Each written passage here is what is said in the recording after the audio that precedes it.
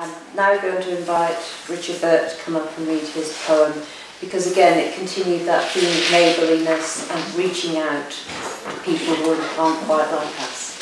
So welcome, Richard.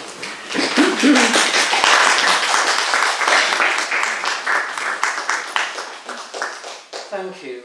Well, good evening everybody, and I'd like to say a big thank you for the opportunity to contribute and to also hear and read everybody else's poems, and a big thank you to Kathy, Emma and Siobhan for editing this, and also for Ross and everybody, and Pippa and everybody at Five Leaves Publishing.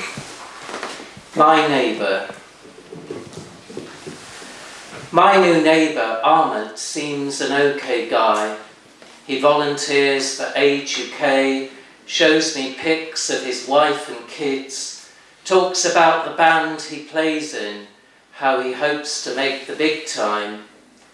Then this morning, he tells me he's a refugee, and we all know they're all illegals. We all know they come in swarms, surges, floods, swamp our NHS, take our women, houses, jobs. So how come Ahmed seems to be an okay guy when he's a refugee?